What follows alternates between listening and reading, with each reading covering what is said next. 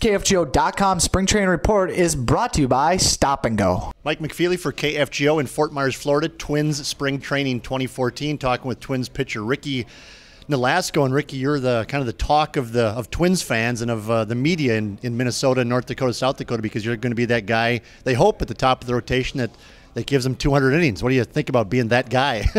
You're coming to Minnesota.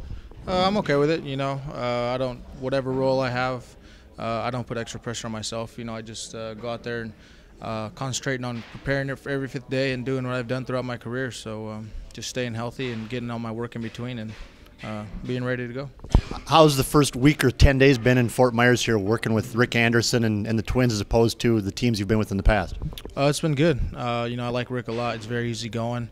That's big in baseball because this game can be a lot up and down. So I've been happy with all of my teammates and meeting everybody, and the drills. Guardy's been great, getting us in and out of here, doing quality work every day on the field. So I'm excited to be here. Why the Twins? You had some options in the offseason. Why'd you pick Minnesota? Just the way they were on me from day one. Everything just made sense. The negotiations between us and them, and I didn't want to sign late. I wanted to sign early, and they were ready to get a deal done.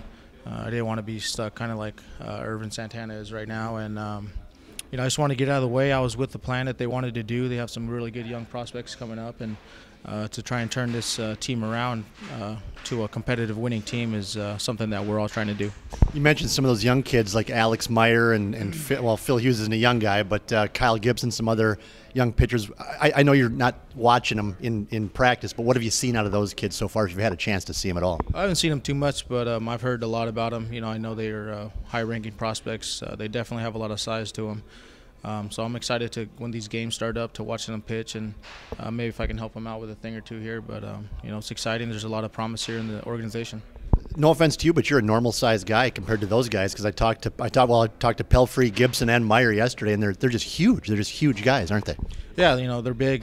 That's just the way they are. And I was born 6'2", and that's it. Or not born 6'2", but that's where that's where I'm going to be, and I just go out there and do whatever I can with what I'm given, and it's definitely exciting though for those guys to watch them. Like I said, these next few weeks in the games.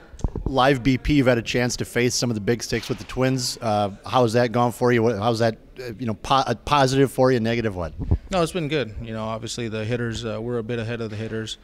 They're just kind of tracking. They're not swinging too much, but it helps us get a guy in there, get a little bit more adrenaline going, working on some pitches. So I feel like everything's been sharp for the most part. Obviously, there's a long way to go. We still got a month to go, pretty much. So everything's good so far.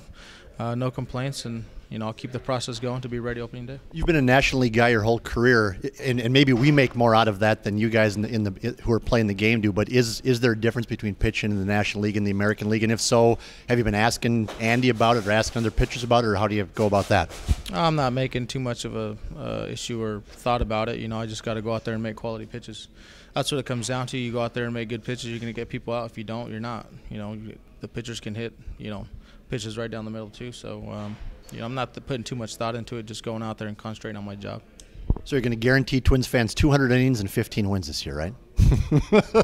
Hey, I can guarantee you that every time I take the ball, I will give everything I have for this organization and city. All right, cool. Thanks, Ricky. Appreciate it. All right, thank you.